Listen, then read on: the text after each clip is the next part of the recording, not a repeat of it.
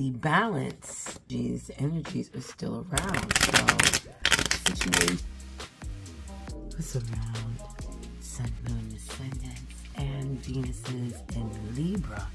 Happy Libra, all the Libra seasons. I know what's up. I know what's up, Libras. Okay, happy flight day to you guys. Happy solar return. Happy off. Right now, here's the question. All right, during this Aries full moon, you know, is it about you or is it about me? Y'all like, it's about me, okay? It's about me. Not only is this Ace of Swords, look at the crown.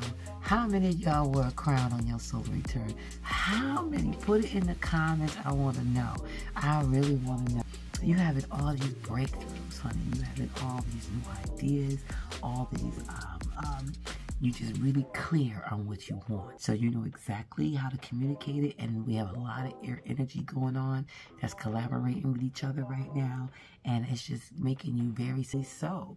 And it's just like you're sparking this thing, and you're working on these breakthroughs and making these breakthroughs fruition, and you're not even bothered by it because you already know this. Now, if you're a Libra and you're like, my season sucked, I didn't have a good time, Bob. No, maybe you need to use, you know, this time to do some inner clarity because you have the power right now, Libra. So maybe you hang around too many people and that's clouding your judgment, okay?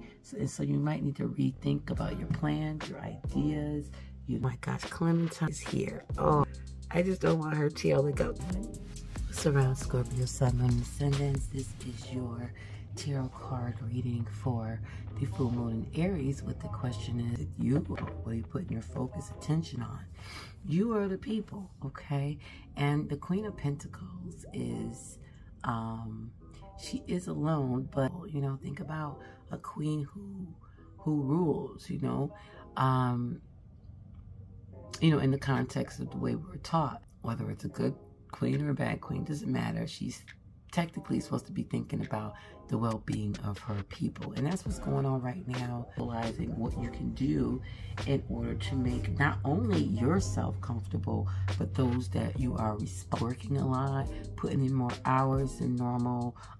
You might be looking at different ways to go about secure that, okay, this person has this, so that means that they're okay financially, stable wise, etc. And it's different, you know, for each person. A little bit of more of this in order to be structured and financial and, you know, can sleep well at night.